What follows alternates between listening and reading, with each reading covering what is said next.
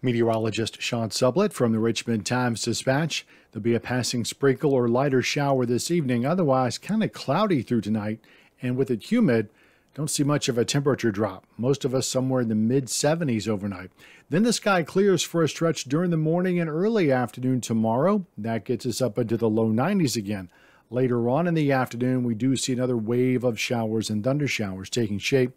Most of these look like they're going to hold just to the southeast of Richmond, so New Kent, Charles City, heading down to Surrey, Sussex, Williamsburg, Jamestown, those areas.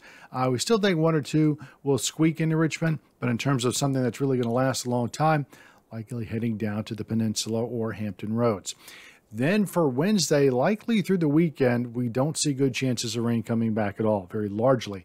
A drier time. Temperatures pretty close to normal, upper 80s, low 90s, perhaps getting toward the mid-90s into the first next week. And we do see an edging off the humidity toward Friday and especially on Saturday.